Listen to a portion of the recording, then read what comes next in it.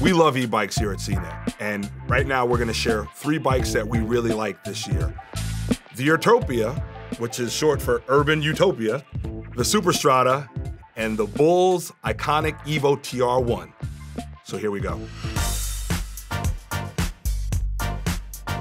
We're gonna start with the Urtopia. It's the lightest bike on this list, and that's because it's fully carbon fiber, fork, frame, seat post, and even the carbon belt drive.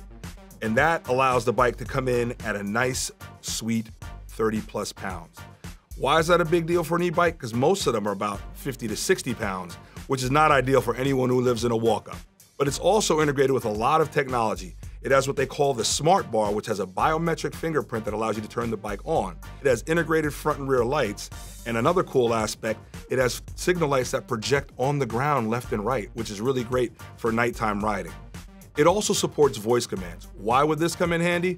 Let's say you're out, it's nasty, it's raining, you don't want to look down or fidget around for a left-right. You can hold the button, you can scream out left turn, and it'll project the signal light left, or right turn, it'll project the signal light right. You can even hold the button and say power off.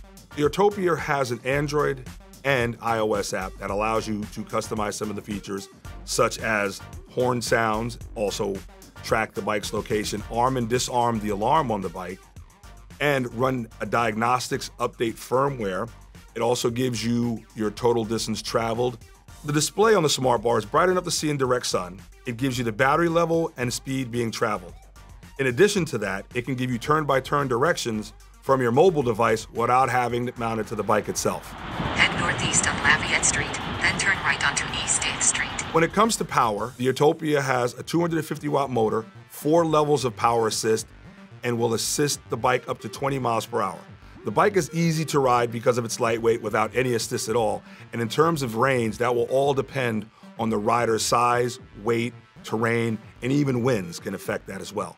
The bike retails for $2,200, which I think is great for a bike packed with so many features like this one, especially if you live in a walk-up. That 30-pound frame will make a difference over time. Next up is the Superstrata. This makes the list because not all body types are the same. Some of us have long legs, short torsos, long torsos, short legs. That's where the Superstrata comes in. This bicycle frame is 3D printed to fit you specifically. It is as unique as the individual who rides it. And another thing you can do is you can customize the paint color, your choice between sport or urban. It comes with also 3 different tire types. You can get like a hybrid tire type, or one strictly for the road or one for off-road. And then you go to the colors. You can color the main part of the bike one color and the accent on the rear another. But they also offer premium choice that does Ultraman, which is a red and white finish, or for the Luxe, you get the Kryptonite series, which is Kryptonite green, red, or black. The motor that powers it is a 250-watt motor. In addition to that, you can get a single gear or multiple gear. The model that we got in the test is a 10-speed. Unfortunately, the frame was not configured to my size because I got an early release. Once your order is complete, you will be then put in a queue, and when it starts printing, you will be allowed to view your bike being printed. This bike makes a list because it's fully customized to the rider. Nothing makes something more personal than having it made just for you. The bike looks beautiful, it rides beautiful, and it feels great because it was made for you. Now, with that said, it comes at a premium price, starting at $4,000.